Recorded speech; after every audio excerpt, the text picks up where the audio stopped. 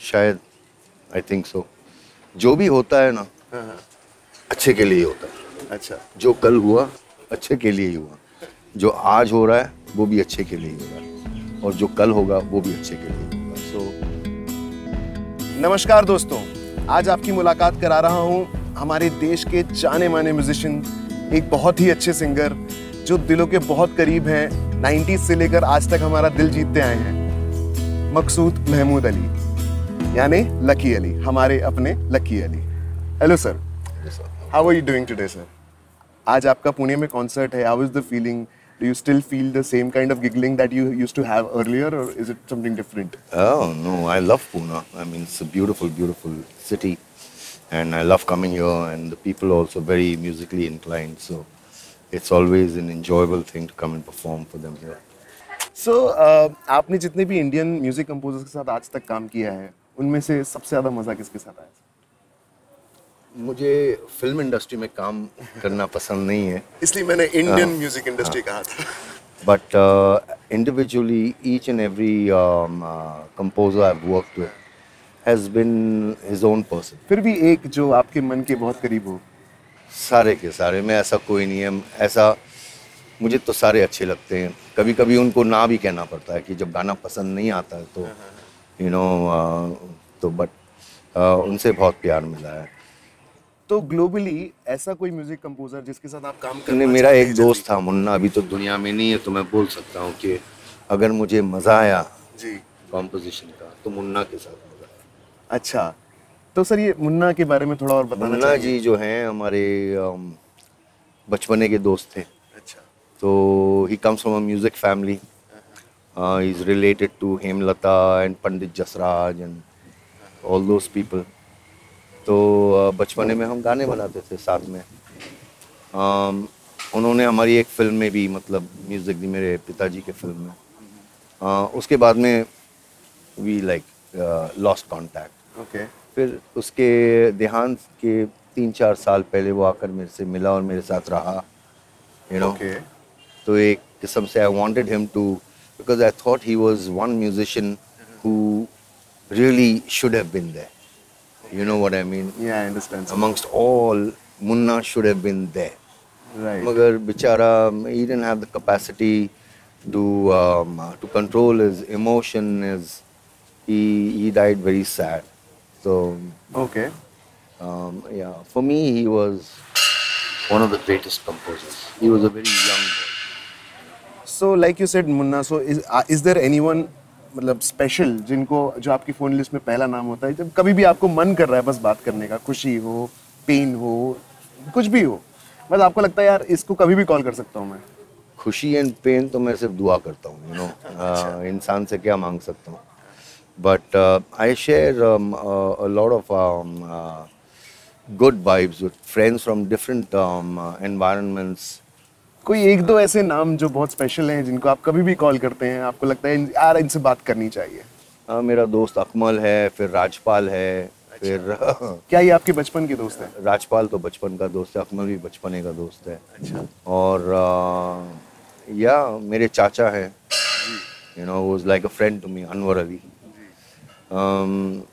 And my cousins are there जो इधर उधर रहते हैं, और मेरे जो kids are grown up individuals now, so it's so the journey from Maqsood Mehmood Ali to Lucky Ali, why did you choose your nickname as your stage name? Is there a story behind this? I had no choice. I mean, my parents called me Lucky because at that time my father started working, and I was born on that day only that he signed his first film. So yeah, my real name is Maqsood Mehmood Ali, and प्यार से लोग मुझे lucky Ali बोलते हैं बस। So ये आपने रखा है, ऐसा नहीं है, ये लोगों का प्यार है जो नहीं, पिताजी ने रखा। पिताजी नहीं, but then this nickname has been adopted as everyone's yeah, so this is your love towards them and their love towards you basically. ये कहानी बहुत मशहूर है कि आप जब पहली बार अपना गाना रिलीज करना चाहते थे, जब आपके I should not call it struggling days, क्योंकि आपने ये कहा था कि ये शब्द सही नहीं है एक बार कि स्ट्रगलिंग, हाँ नहीं, या स्ट्रगलिंग नहीं, when you when you're looking for work, when you're Right. working against all the energy that's working against you. Uh, People call it a struggle. A struggle, that's too strong a word. I think it's a challenge. तो मेरा सवाल आपसे ये है कि जो struggling days थे जब आप इनिशियली अपना म्यूजिक रिलीज करना चाहते थे, तो ये कहानी मशहूर है कि आप सबसे पहले अमिताभ बच्चन जी के पास गए थे जब उनकी एबीसीएल थी और आपने एक इन्वेस्टमेंट की उम्मीद रखी थी जो नहीं हुआ, बट अगर होता तो क्या जर्नी डिफरेंट होती? शायद, आई थिंक सो। जो भी होता है ना, अच्छे के लिए ही होता है। अच्छा। जो कल हुआ अच्छे के लिए ही हुआ, जो आज हो रहा है वो भी अच्छे के लिए ही हो रहा है, और जो कल होगा वो भी अच्छे के लिए होगा। सो मुझे कोई मतलब I don't have any this thing कि उन्होंने रिलीज़ नहीं की और इन्होंने रिलीज़ की। जहाँ उसको जाना था, उसको अपनी जगह ढूंढनी थी, उसने जाकर ढूंढ लिया। So beautiful sir. इससे पहले कि मैं आगे बढ़ूँ, आपने अभी चैलेंजेस की बात की थी, तो कभी ऐसा लगा है कि आई एम टायर्ड, मैं बहुत थक चुका हूँ, थकान आ गई है? मतलब मैं आपसे बहुत ही कैंडिड, बहुत ही ऐसा सवाल फिजिकली कर रहा यस, क्योंकि हमें इतने सारे जगह मतलब we travel, so physically you do get tired, but I am not tired of the craft of making the music. I am not tired of that. I am tired of travelling कि अभी वहाँ जाना है, फिर 2 दिन के बाद वहाँ जाना है, it's that. But I still enjoy it because at the end of the day, once you come onto the stage and the interaction with the public, the energies come back again. So ये जो आपका video viral हुआ था, जो आपने गोवा में just randomly आपने एक ग्रुप के साथ में started enjoying and then you played that music और it became so huge in the country, सो आपको ऐसा लगता है कि इसने आपको एक मतलब आपका एक नया फेज दिया है आपके स्टारडम को? हाँ, स्टारडम मुझे वो सब चीज़ें समझ में नहीं आते। आई नो दिस कि it gave me the impetus to sing a little bit more, because during the pandemic everything had become very, very quiet. We were performing before that, but during the pandemic it kind of gave a rest to all our this thing. So when we sang and that happened, of course we still doing the same number of concerts that we were doing earlier on. उतना ही कर सकते हैं, उतना ही मतलब bandwidth है करने के लिए, तो हम करते हैं जो तब से करते हैं। आए जो भी आपके गाने रहे हैं, आपने कई गाने खुद लिखे हैं, तो आपके गानों में से कितने गाने ऐसे हैं जो आपके खुद के लिखे हुए हैं? मेरे सारे गाने जो हैं मैं अकेला नहीं रखता हूँ जी। I will always right with someone, even a child, there is anybody, and I am willing to listen to that individual. So that could become a lyric. जैसा कि हमारे एक अक्स के अंदर there are 14 writers to one song. Wow. So एक ने एक बोला, एक ने ये किया, एक ने वो किया, Okay. सबके नाम जोड़कर, because it's an expression of their understanding of my music, of my thought and Beautiful. Audience जो होती है उसकी आपकी जिंदगी में क्या अहमियत है? बहुत ही अहमियत रखते हैं, क्योंकि they are the ones who appreciate your work or don't appreciate your work. They are the ones who tell you कि आपको आगे काम करना चाहिए, नहीं करना चाहिए, in the field. So a lot of although I don't make the music for the audience, I make it for myself. But then when you're singing it for them, with them, and it's an interaction.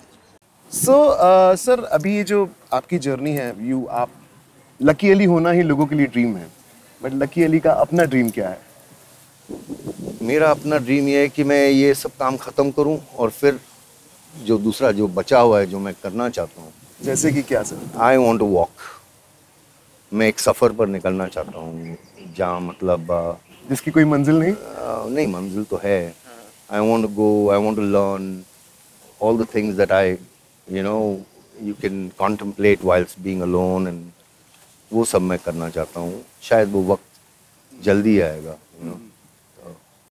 और मोहब्बत की definition आपके लिए? मोहब्बत is it's a feeling of it's got everything in it. It's got प्यार, it's got दोस्ती, It's got learning, you know, it's got giving. आप दोगे नहीं तो आपको मिलेगा नहीं. You must give, because it's only in giving that you will receive. To give again. Beautiful sir. आपका जो ये नया गाना आने वाला है 10th of August को, उसके बारे में सर कुछ बताइए. ये गाने का नाम है मोहब्बत ज़िंदगी. इसे लिखा है अंकुर तिवारी ने, और इसे कंपोज किया है माइक मैकलेरी ने. मैंने सिर्फ गाया है इसमें.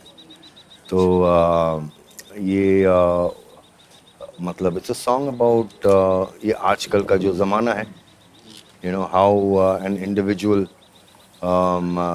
deals with this, the challenges. So the answer to those challenges is very simple. It's mohabbat. You know, mohabbat से अपनी ज़िंदगी जियो और you know you'll find the answers. आप लोग ज़रूर इस गाने को सुनिएगा. 10 तारीख को रिलीज़ हो रहा है, August 10th. This is my personal request कि ये गाना ज़रूर सुने और इसको हमें सुपर डुपर हिट बनाना है मिलकर.